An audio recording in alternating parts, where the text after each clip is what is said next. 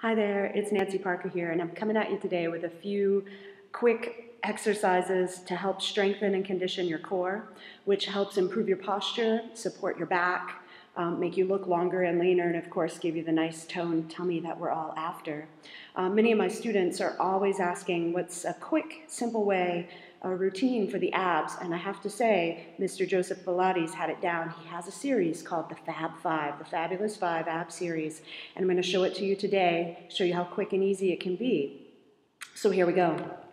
All you need is a mat, and that's the most beautiful thing. You don't need any of the fancy Pilates equipment, just a cushy floor, a mat. Go ahead and lie down, and when you lie down, take a moment to just rock your pelvis forward and tuck it back, and then find the middle between those two extremes, where you feel like your pelvis is level, there's a little bit of space between your low back and the floor. We call that neutral.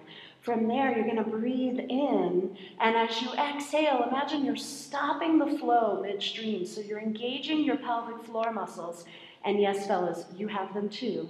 Engaging your pelvic floor muscles like you're zipping up a tight pair of pants to hollow your belly in and create the support for your pelvis and your back so that you can bring your legs up into tabletop. And this is the start position.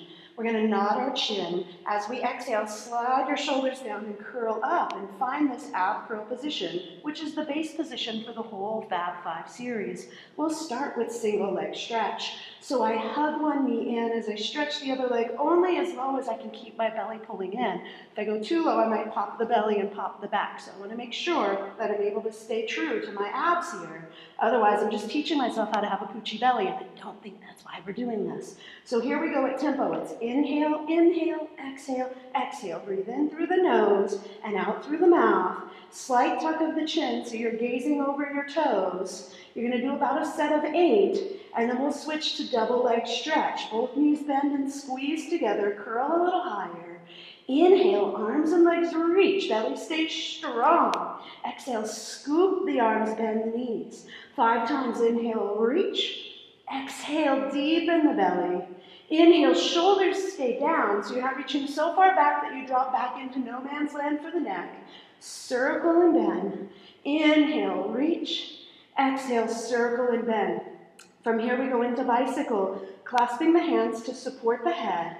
Stretch one leg out, rotate to the bent knee. Breathe in for 2 and out for 2. Stay in the curl. Don't rock on the pelvis. It stays perfectly still. 8 repetitions here. Inhaling and exhaling. Keeping that belly pulled in strong. Bend both knees, ready for scissors. If at any point you feel pain in your neck or your back, rest, put your head down. Or maybe you imprint your spine, pressing your low back gently into the floor. If you're still having pain, stop immediately. So scissors, we straighten the legs.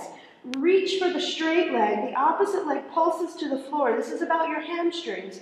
Pulse, pulse, inhale, switch. Notice the belly wants to pooch out here, so keep pulling it in. Notice the shoulders. They want to reach up to grab the leg. Instead, pull them down and just let your leg pull towards you. You're just adding a little stretch with your hands here. Exhale, exhale, inhale, switch.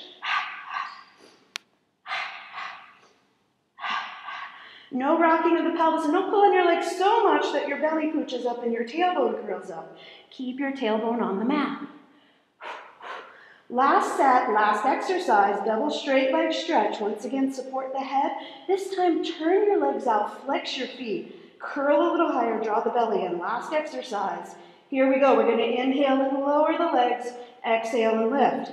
How low do you lower them? Only as low as you can keep your belly in. Inhale to lower, exhale to lift.